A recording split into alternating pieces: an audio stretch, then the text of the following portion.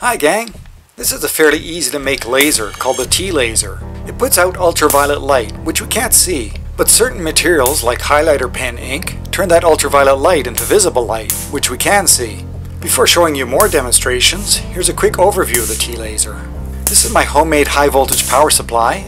This ball is connected to earth ground, and this ball is high voltage positive. There's a spark gap here. There's also a very long spark gap here. That's where the lasing happens, the creation of the laser beam. There are a bunch of weights to hold things down firmly. Mine are just bags of sand. There's also a resistor sitting here. On either side of the very long spark gap are this angle piece and this angle piece. And lastly, there are two capacitors here. One is formed by this small sheet of aluminum foil, the dielectric, which in this case is a sheet of polyethylene, and the larger sheet of aluminum foil under that. The second capacitor is this small sheet of aluminum foil, the same sheet of polyethylene and the same larger sheet of foil underneath. Time to have some fun. You can't see the laser beam, it's ultraviolet light, but when the ultraviolet light hits white paper, the paper fluoresces, which means it gives off visible light, which we can see. Notice that the beam is going in both directions out the gap, showing up on both papers. You can also make a mark with a highlighter pen. It also fluoresces when ultraviolet light hits it. But I want to see the laser beam along its length, not just the ends. For that, I break open a highlighter pen and take out the ink tube inside. This one's wrapped in plastic. The material in the tube is filled with fluorescein, which does the same thing as the white paper. I dip one end of the tube in a container of tap water, soaking the material. By wetting the material like this and gently squeezing, I get some of the fluorescein in the water. I then put it in the path of the laser, and now I can see the laser beam.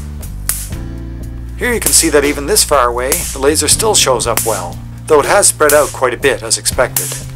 Remember, the laser shoots in both directions, but what happens if I put a mirror here to reflect the beam back through the gap? I start by putting a mirror in my vise. I do a quick test to see if it can reflect the laser beam. It does.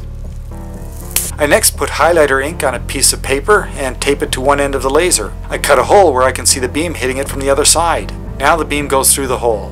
I then arrange the mirror so that it can reflect the beam back through the hole. If the mirror is not lined up properly, then I can see the beam reflected onto the paper. It's easy to gradually move the mirror to direct the beam back through the hole. And here's what it looks like when it hits this paper, when the beam isn't being reflected back into the gap. And here's what it looks like when it is. The larger size could have to do with the longer path the reflected beam has to travel, and so that beam has spread out more. I don't think it's a result of amplification, since my understanding is that an amplified beam should spread out less than the original.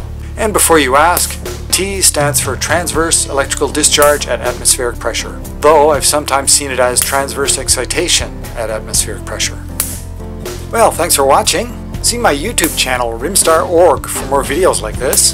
That includes one showing how to make this T-laser, another explaining how the T-laser works, and in keeping with the topic of light, one on how a prism works to produce a rainbow of colors. And don't forget to subscribe if you like these videos, or give a thumbs up, or leave a question or comment below. See you soon!